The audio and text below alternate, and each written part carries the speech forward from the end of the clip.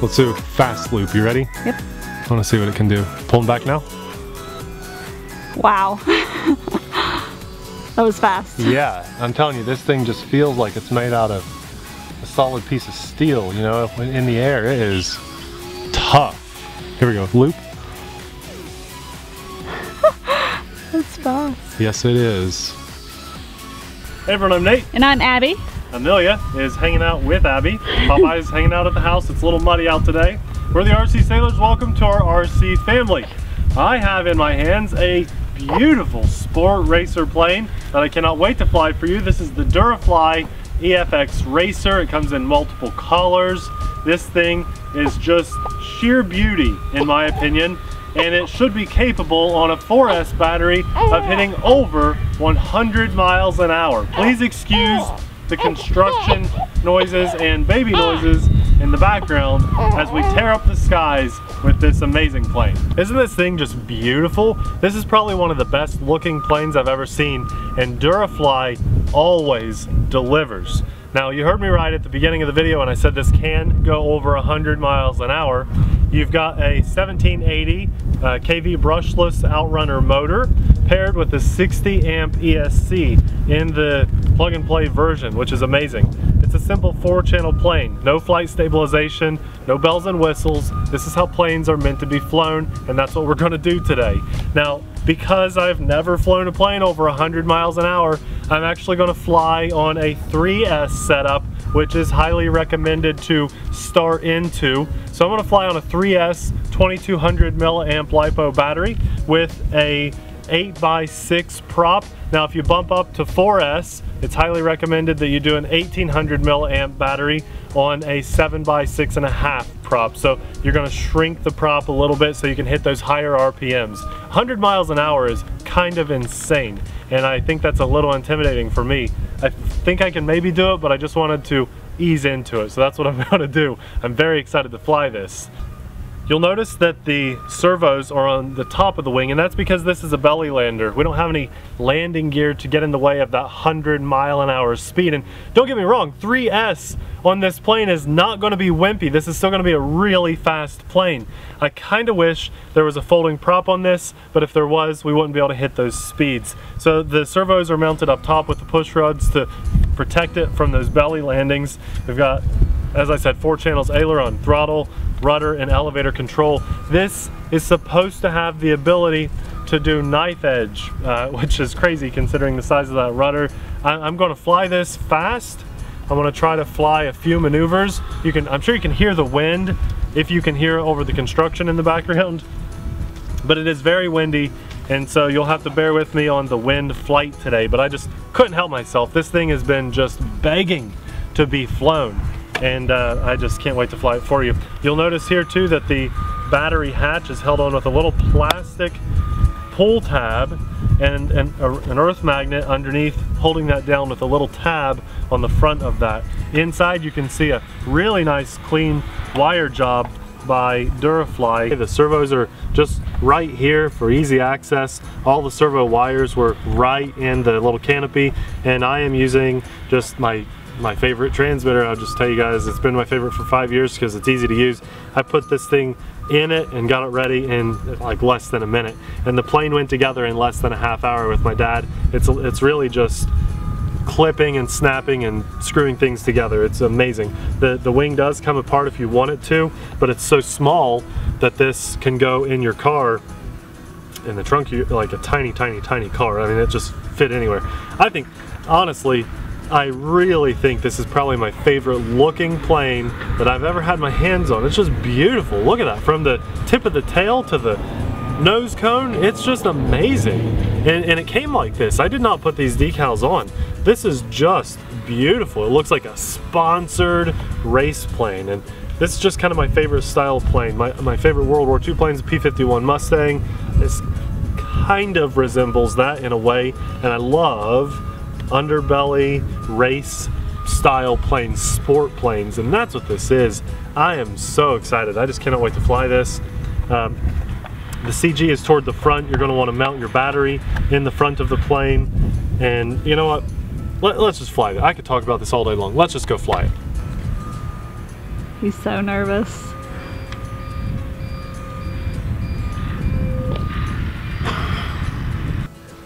All right, when you're ready. Woo! I think my LiPo alarm set a little too high, but it's up. Good launch, Dan, thank you. A lot easier to have someone launch that for you than doing it yourself. But here we go. I gotta trim it up before I, that little loop was actually all it. I have to trim it that much. So. Wow, so too much up elevator. Huh? Yeah. I was gonna say, you're really high for Nathan Saylor. You're flying like me. It's supposed to be a really fast plane, so it's very tail heavy right now too. So white over there. Yeah, sorry. Won't do this much longer. Won't do this much longer. Is that full down now? No. Oh, okay. Okay, all right. I think I'm pretty comfortable now. I might need a little more trim, but here we go. Let's do a little bit faster of a flyby. You ready, Abby? Uh-huh. My alarm's going off, so I want to have to adjust the alarm. I think I put it on 3.6, and in the summer that's fine, but in the winter, not so fine. Here we go. Whoa, whoa, where'd you go? Just a snappy little thing. Very quick. It's flying on rails. I do need to trim it up a little bit more.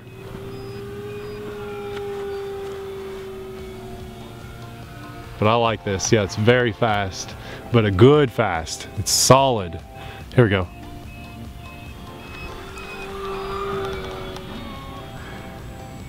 Very quick. I mean, this could just climb forever, so let's do that. After this flyby, fly in, I want to climb straight up. There's another plane in the air. Goodbye, airplane. I'm going to bring it down just because it's pretty high up there. I'm going to loop down.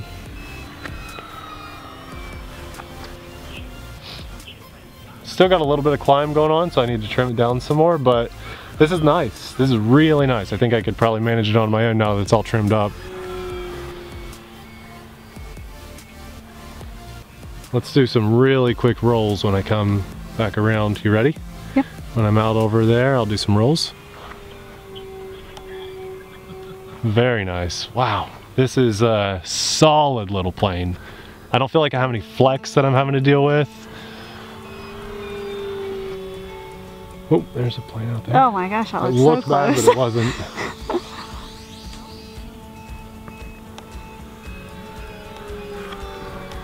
Just quick. I just want to put a fresh battery in and do this again and adjust my LiPo alarm so you guys don't have to hear that beeping all the time.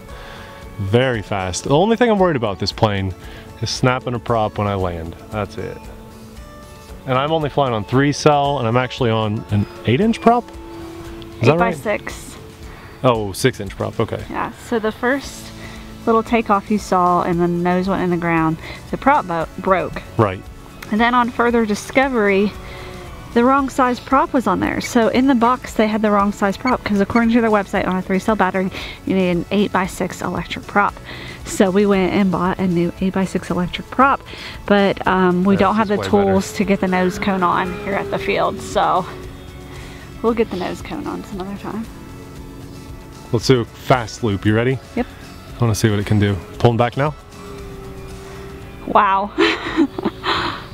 That was fast. Yeah, I'm telling you, this thing just feels like it's made out of a solid piece of steel, you know? In the air, it is tough. Here we go, loop.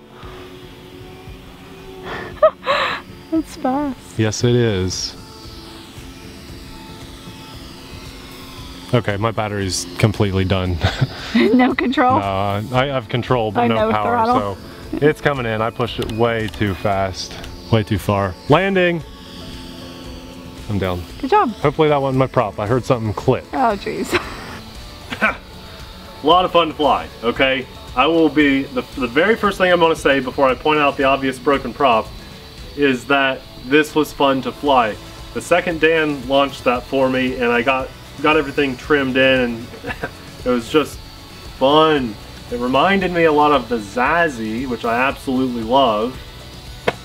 They don't sell anymore. And it was just, once it was trimmed up, it just felt like it was on rails. I felt like the plane was made out of a solid piece of steel I could just throw the sticks over as hard as I wanted to in any direction, and it would just do the loop, snap right into it, snap right out of it. And this was your maiden flight? This was my maiden flight, and well, kind of your maiden, because your first maiden was just into the ground. I don't like to do a lot of maidens because, I mean, who really wants to see me trimming it up for the first 2 or 3 minutes? But I think in this case, that's all you're going to get, because I don't know how many more times I'm going to fly this plane. This was one of the most fun planes to fly that I've had my hands on in quite some time. I'm a big Warbird fan. I like sporty planes. I don't necessarily love 3D planes, probably just because I'm not great at flying 3D maneuvers, but I love sporty planes, and this is that. And it does that so well. When it was in the air, oh my gosh, it was amazing. But you know what I don't want to do? Change a prop every time I fly the plane. And so, yes, I was an idiot, and on my first takeoff, I just didn't give it enough power, and it went into the ground, and I broke the prop. Fair enough.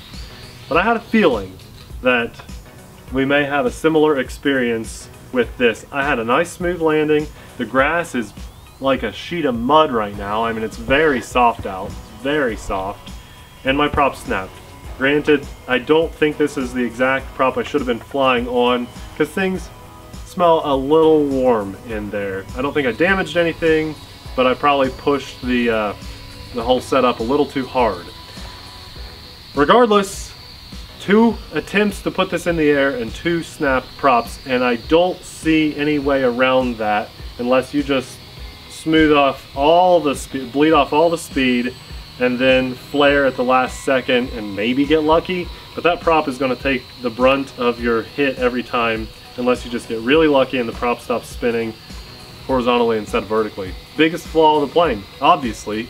It's not the first plane to have this kind of a setup, and it won't be the last.